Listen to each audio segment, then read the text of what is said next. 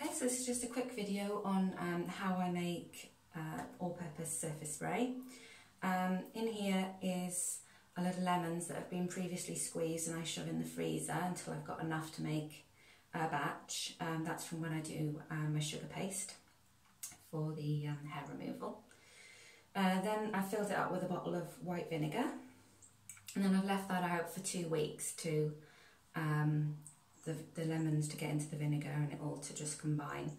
And then today, because it's been 2 weeks, I'm going to pour it out into here. Don't get your nose in the way, it's quite a waft. Okay, so I'm just going to pour that in.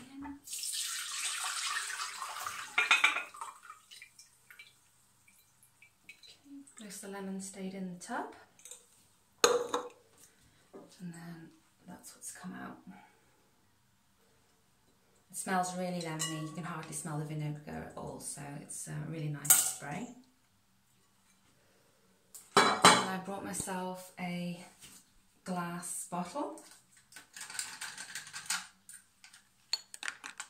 Keeping it, the darker colour will stop it changing, what's it called, like the start. It doesn't really go off because it's vinegar, but it'll stop it going any bad or anything like that from the sun.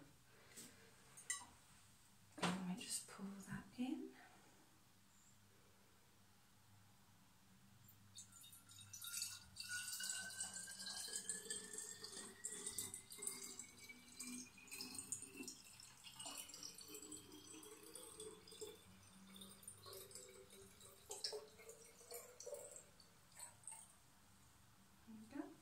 And I might add a couple of drops of tea tree oil to this just to make it that extra bit antibacterial, because I use it in the bathroom as well.